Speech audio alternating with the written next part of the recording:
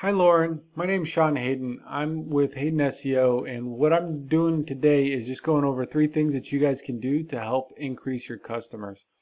So I have gone through your information already, looked at your website and looked at your competition. You guys are doing really well already and don't need a lot of help.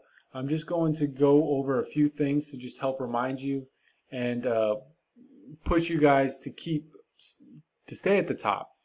All right, so the 3 major things that you can do to make sure you maintain your ranking in Google is keep adding to your content. Google's always looking for most relevant and up-to-date content. So making sure you have at least 1,500 words of content on here is imperative to keeping your ranking, because your competition is adding more content as they go to try to beat you. So you're going to want to add that content and make sure you have the right keywords. And all a keyword is a phrase that people are searching for in Google to get you. So I have one of those pulled up, electrician in Annapolis. And of course you got the ads up at the top, and you got the Google Map Pack. And of course, to be at the top of the Google Map Pack, you got to have a lot of citations. And you're going to want to continue to add citations so you can keep your competition beneath you. All a citation is your name, address, and phone number being listed in all the different directories out there, and there's thousands of them. So continue to add your citations to those directories, and you will keep your spot. So another driving factor here is being ranked at the top of the organics. And mind you, just because you're ranking at the top of the organics and the map pack for this one keyword, that does not mean you're ranking for all of the keywords. So I do have your competition pulled up, Wiseman Electric here, just to take a look at what they've got. They do have more content on their site, so they are likely to slowly pull ahead if they can get the other variables in place. What are those other variables?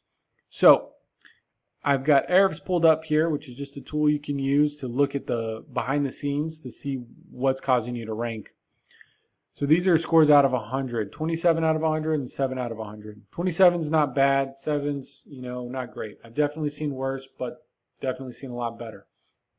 Looks like you guys started adding links and websites back in 2018, 19, and have been adding them slowly.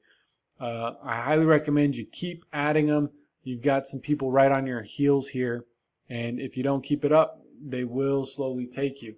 So I'm going to just hop over to theirs real quick so you can compare. 27 and 7, and theirs is 28 and 1.